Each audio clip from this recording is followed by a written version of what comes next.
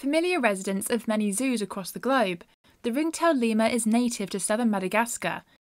However, their popularity and abundance in captivity may give a false impression of their wild numbers.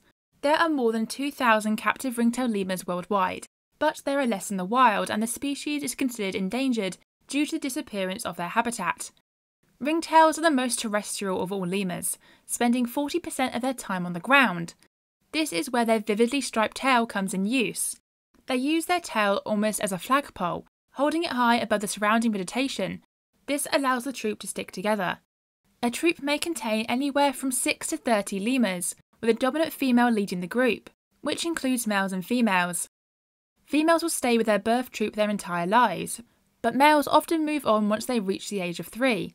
The lemurs will feed on fruit, flowers, leaves, tree bark and sap, but before they feed they must heat up their stomachs to allow them to eat these hard to digest materials.